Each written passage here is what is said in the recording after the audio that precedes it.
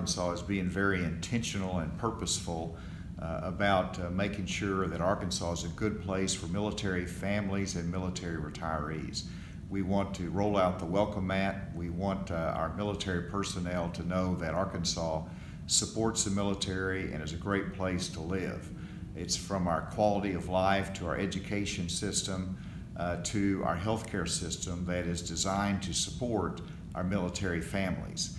And so one of the things that we've done is that we're exempting from state income tax military retirement income, so that when you love Arkansas, you want to live here, it's an extra incentive to actually locate here and be here as a military retiree family.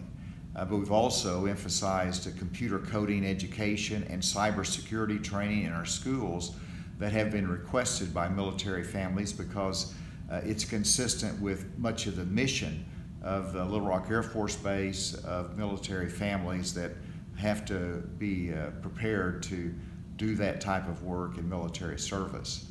And so we're making sure that Arkansas sends every signal that military families are welcome here, they're valued, and with our streams and our state parks, people find this a great place to live.